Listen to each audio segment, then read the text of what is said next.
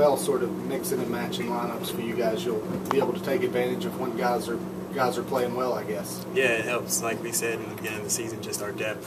It helps when one guy's not hot, another guy can come in and play really well. And I mean, it's not as good consistent wise, but having one guy play well each game, it really helps. When did he tell you were starting?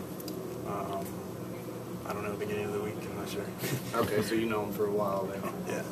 How big was it? I think you guys were up like probably 20 to 15, something like that. And you maybe weren't playing good defense, but it seemed like you had a couple of threes that kind of sparked that run. Did you feel like you kind of got into a little bit of a group there, a little bit of a momentum spurt for you? Yeah. I mean, me personally, I've been trying to put up a lot of shots, just get back in the flow of the game since I had the concussion. And I mean, those shots helped us. When anybody makes a shot for us, it really it builds the enthusiasm, it builds the momentum, and it really helps us on defense. What's better about this team defensively than compared to last year? I think guys are more experienced and we're in better positioning. I mean, tonight one of the major things that we wanted to emphasize on was deflection. So, because the past few games we haven't been getting that many deflections, so we want to get steals and blocks and just tip passes and whatnot, just have more activity defensively. But this year I think it's just our positioning.